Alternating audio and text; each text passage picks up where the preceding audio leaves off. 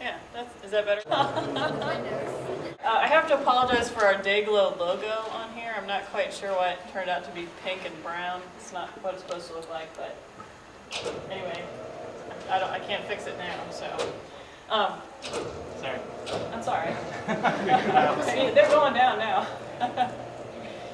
So in the last couple of years, I've been lucky enough to attend a couple of, well, 3 conferences on snakebite, which basically physicians and other medical personnel, as well as herpetologists, getting together to discuss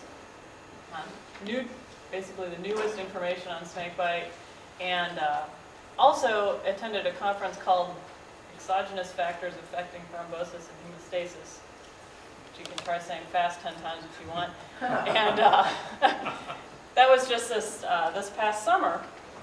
And basically what that title means, translated, is how venoms are used in research. So it's basically people looking at structure and looking at specifically how individual toxins work in the body. So it was really interesting, even though I probably understood about 1/3 of what was going on in it. All right, now I'm told if I hit the screen, it's going to change. You might need to use that screen over there. Oh, I have to use this screen? I think so. It made that come up. Not sure. There you go. All right. Let's just move this. Yeah. Okay. So what I've done for this talk is basically take other speakers, I've got their name up at the top of each slide, and kind of consolidate what I thought might be the most interesting to people in herp societies or herpers, and that's what you'll see. So you'll see the name up at the top. That's the person who really deserves the credit for this. I'm just trying to translate it for you guys. So the first thing I wanted to mention is the Global Snakebite Initiative.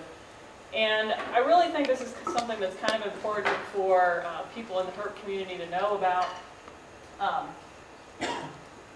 In the last, I don't know, this has been a couple of years now since it was put on the list of neglected tropical diseases. And IST, which is the International Society on Toxicology, started the Global Snakebite Initiative with the World Health Organization. And basically, they are looking for ways to reduce injury and death from snakebite around the world, especially in tropical regions. And so they're looking at, there's kind of like these 3 main focuses that they have. The first one is antivenom. There are some places that don't have an antivenom that's produced in the country. An example of this is in some African countries, the only anti-serum available is actually from India. And if your family member gets bitten by a snake, you have to take them to the hospital. You have to pay when you get to the hospital. And then you have to go down to the market and try to find some anti-serum. And there are people selling the anti-serum. Some of it is real anti-serum that will work on your family member. Some of it is real anti-serum, but it's for the wrong snake, and it isn't going to work. And some of it is garbage. And there's really no good way for someone who's not a physician to tell which is which. And some of the talks on this are just devastating to listen to. I mean, to think these, people in this horrible situation trying to help their loved one, and they have a very difficult time. There's a lot of roadblocks. So one of the main focuses is getting production and getting it available to people so that if you're bitten, no matter where you are, there's antivenom available to you. And then also making sure that if they do produce a new anti-serum, that it's actually tested and make sure that it works before it's actually used on people. Second aspect is training, especially in a lot of developing countries. Medical care might not be at the standard as what we're used to here in the United States or in other developed countries. And so there's actually a snakebite university you can go to in Australia. They have a class every year. I'm hoping to go once someday. And they basically take people from anywhere in the world, other medical personnel, and train them. And it's a real hands-on, kind of problem-based course that they're doing. It's really cool. It looks like a lot of fun. And the last thing that they're looking at is access. So again, going back to the example, you have to go to the market. There might be places where you have to ride on a motorcycle for a day to get to the hospital. So all of those problems, the logistical issues, are things that really could be worked out a lot better And so that's one of the, kind of how they're going about it. And the other reason I kind of wanted to mention this to the herp societies is, you know, not all of us can afford to make donations to places, but if you are interested in making a donation, you can make it to the Global Snakebite Initiative. You can just Google them, they have a website. I was going to put a screenshot of their website on there, but I failed at that. So you can Google it and find it on your own pretty easily. So that's something I thought you guys might be interested in. Oh, and I should mention, kind of from here on out, Yeah, touch twice. Touch would be bigger. okay, thank you. Okay, from here on out, if you guys have any questions, if I say anything that doesn't make sense, if you're confused, please tell me. All right, I want you to understand what I'm trying to talk about, and I don't want to try to talk over your head or anything. So if you're not sure what I mean, please scream, holler, wave your arms, whatever. Okay, so Cassien Bon, unfortunately, has now passed away, but he was really fabulous. And this talk really helped me to understand the issues with crowfab.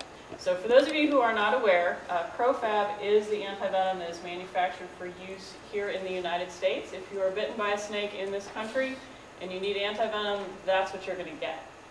And it is a Fab 1 antivenom. And it is different from pretty much every other antivenom in the world. And this little cartoon here that I've drawn is kind of supposed to show how it works. So I'm going to come over here and hopefully not make this change a whole lot. This first row is supposed to be crowfab. The second row is supposed to be pretty much any other antivenom. And if you look at, oh, a pointer. All right.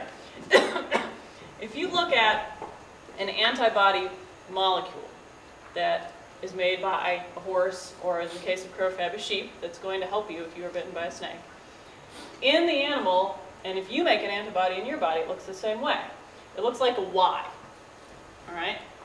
And part of the Y is the part that says, hey, I'm from a horse. Or, hey, I'm from Lulu, or whoever you happen to be. The other parts of the Y are the parts that grab onto the antigen, whatever it is they're supposed to be taking care of in your body. All right? The Y is called an IgG. They can cut off the part that says, hey, I'm from a horse, and it's called a Fab 2. And then they can also cut the top of the Y in half, and that's what a Fab 1 is. So IgG is the whole thing, Fab 2 is missing the identifier part, and Fab 1 is just each individual little part that binds to the venom. Everybody with me so far? Okay.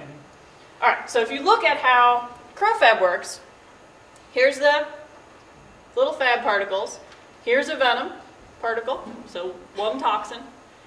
And basically what happens is the toxin typically has multiple binding sites on it because the toxins are these really big complex molecules.